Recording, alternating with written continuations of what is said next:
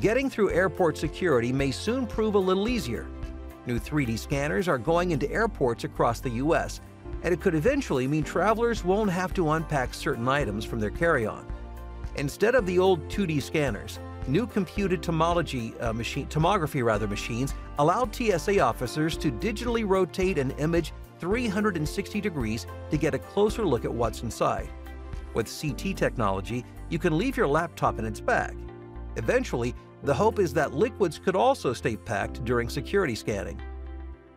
The first machines went into operation at airports in Boston and Phoenix. They've now expanded to another 12 airports, including Atlanta, D.C., Chicago, New York, and others. The TSA plans to deploy another 300 systems to more U.S. airports soon. Some will be up and running this summer, with the rest expected to be in place next year. Within the next 8 years, the TSA plans to replace more than 2,000 X-ray machines with the new technology.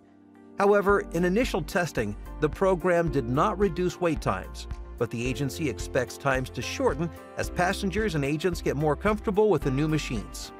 Let's hope so.